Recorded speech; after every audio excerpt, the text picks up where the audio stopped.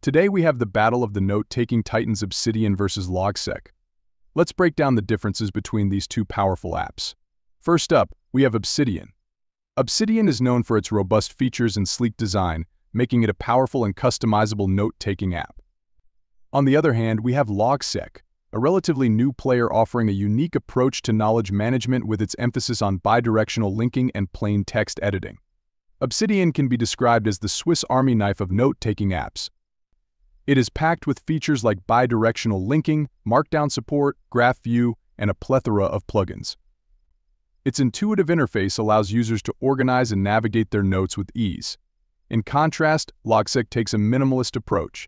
It focuses on bidirectional linking and plain text editing, which makes it a favorite among users who value simplicity and flexibility. Its open-source nature also means the possibilities for customization are endless. When it comes to collaboration, both Obsidian and Logseq offer features that help teams work together seamlessly.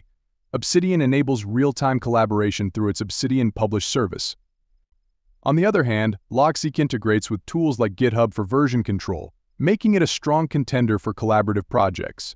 In terms of pricing, Obsidian offers a freemium model with a generous free tier and optional paid plans for additional features. Meanwhile, Logseq is completely free and open source, making it accessible to everyone. To wrap things up, which one is right for you? It ultimately comes down to your personal preferences and workflow. If you value power and customization, Obsidian might be the way to go. However, if simplicity and flexibility are more your style, you can't go wrong with Logseq. Either way, you're in for a treat. That's all for today's video, guys. Thank you so much for watching. Please don't forget to like and share this video. Also, kindly hit the subscribe button and notification bell for more videos like this.